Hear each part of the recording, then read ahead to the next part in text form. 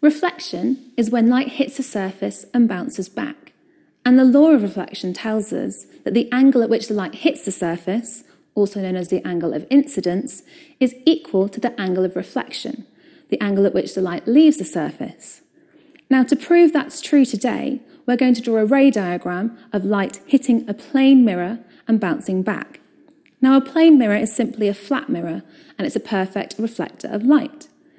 We also need to have a ray of light for our ray diagram to work, and we do that using a ray box, which is simply a light bulb that's surrounded by a black container, and it has some slots that you can put into the front to make different types of rays.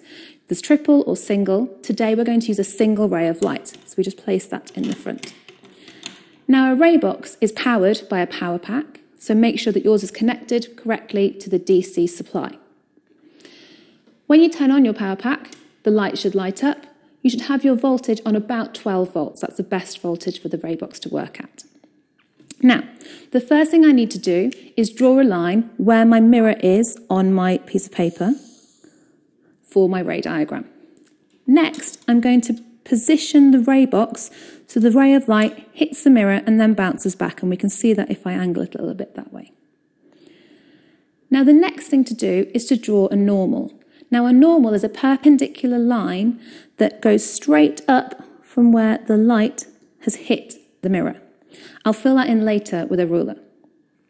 Next, I need to work out where the ray is going and be able to draw it once I take the ray box away. So to do that, I add in 2 crosses where the ray of light travels on the paper.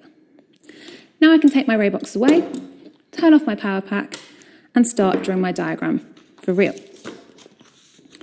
So, the first thing I'm going to do is add some hatchings behind this line. This is the symbol for a mirror in optics. Next, I'm going to use a ruler to fill in my normal. That's the perpendicular line that's at right angles to the mirror where the light hits it. And finally, I'm going to fill in my rays of light by joining up those crosses with the point at the normal that meets the mirror.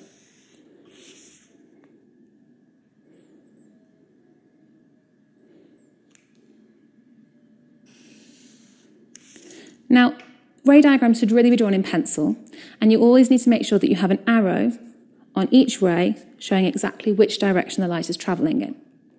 The next thing to do is to measure the angles of incidence and reflection, and the way I do that is using a protractor. Now, the angle of incidence is this angle here, and the angle of reflection is this angle here. All I need to do is measure them with my protractor. So I line up the protractor with the normal. I go along to see how far. So that's 10, 20, 30, 40, 50. That's 55 degrees. So my angle of incidence is 55 degrees. And then I measure the same for the angle of reflection, which is 10, 20, 30, 40, 50, 55 degrees. So I've proved there that the angle of incidence is indeed equal to the angle of reflection when light bounces off a plane mirror. And that is the law of reflection. If you do it for other angles, you should find the same result. Now, mirrors are not the only thing that reflect light. Every now and then you might see that you see your reflection in a window. And that's because light can be reflected from glass as well as from mirrors. Now, I've got here a semicircular glass block, and this is a really easy way of showing reflection in glass. So if I place my ray box back where it was, I'm going to turn my semicircular glass block around, and you'll see that at certain angles you're getting reflection within the glass block from the light. So it's not only mirrors that reflect light, although they are the ones that reflect it the best.